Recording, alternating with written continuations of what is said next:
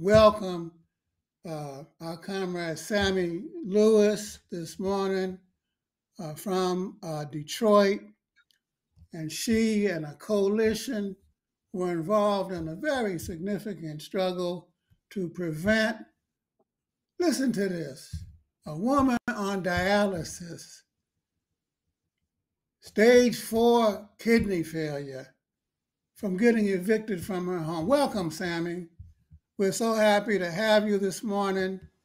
Tell us a little bit about what happened in Detroit the other day.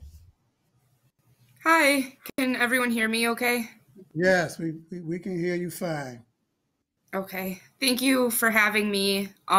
This struggle has been ongoing for over 2 years, so I do want to start by saying that it has been ongoing within the legal system and outside of it as well, trying to mediate, trying to file complaints with the city, and nothing has changed the events that obviously happened this past Tuesday.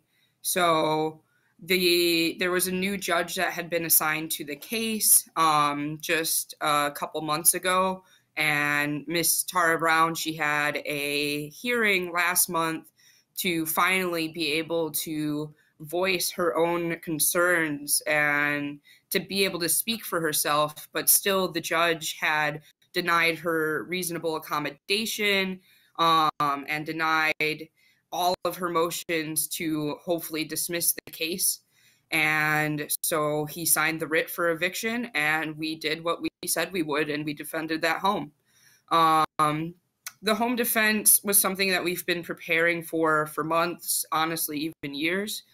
And with that, we've had people ready to go, people taking shifts from 6 a.m. to 6 p.m. every weekday. We've had people who have helped out behind the scenes, ready to film the events that had taken place.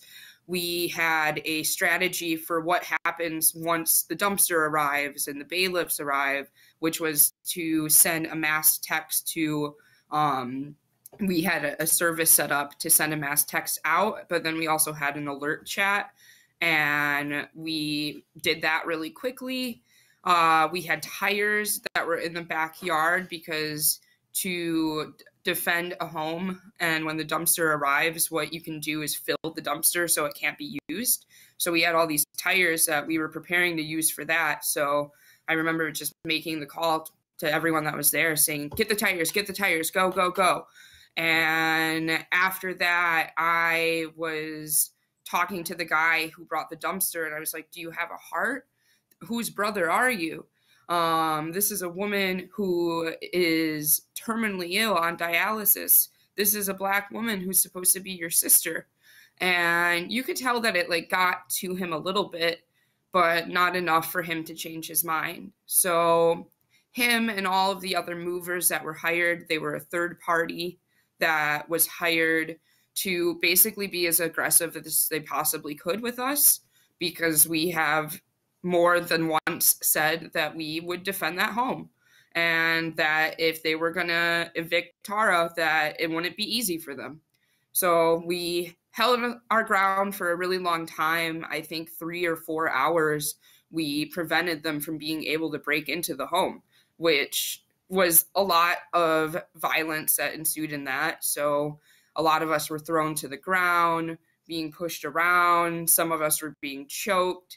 I remember in the back of the house, because they kept trying between the front and the back, I was pushed so hard into a corner of the house that I remember having to stop for a second to make sure I could move all of my body parts because I hit my back so hard. So it was extremely violent, but overall, I know that we did the right thing. And the violence was directed against you, peaceful people trying to prevent a woman on dialysis from getting evicted. How many of there were you? That's really hard to say. I don't know. Everything was happening so fast, so it felt like that every time I looked, there was just more and more and more of us. I'd say like maybe 30 or 40. 30 or 40 people. Wonderful. And you got it on film though. We sure It was did. film. Yeah, we had a press list. So also in the process of when the dumpster arrived, after I sent those mass texts for people to come out and support, I sent an email to the press contacts to have them come out, which I had already sent them an email that morning because Tara's house was actually shot at 5:30 in the morning, conveniently half an hour before the home defense. So we think that what they wanted to do was scare her out, prevent us from being there because we would be too scared to be there. But that's not at all what happened. What happens now, Sammy? Where does the struggle go now? Well, now we are to talk about just how much state violence is involved with eviction, and not just with Tara Brown's situation, not just when these paid movers are involved, but in all evictions. All evictions are an act of state violence.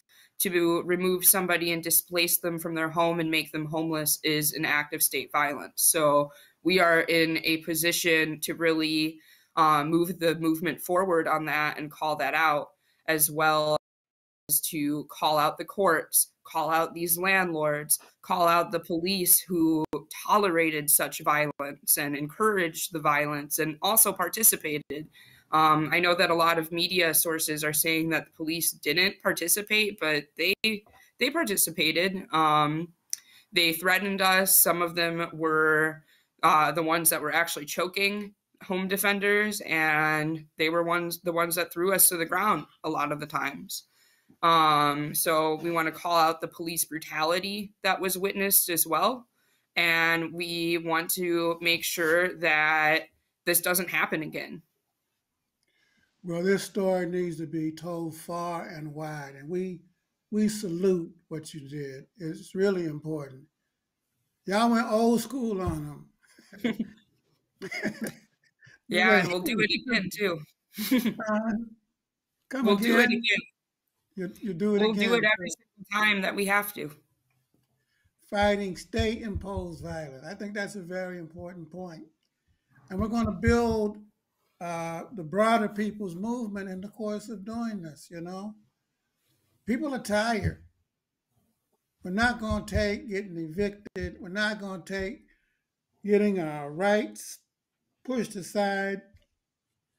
We're not going to be pushed around and pushed out. We're not going to have our votes taken away from us. We're not going to have our abortion rights taken away from us, you know? Not going to have our health care taken from us anymore. That's what's happening in this country now.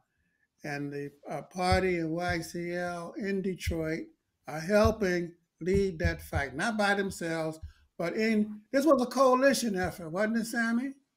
Yeah, it was a coalition.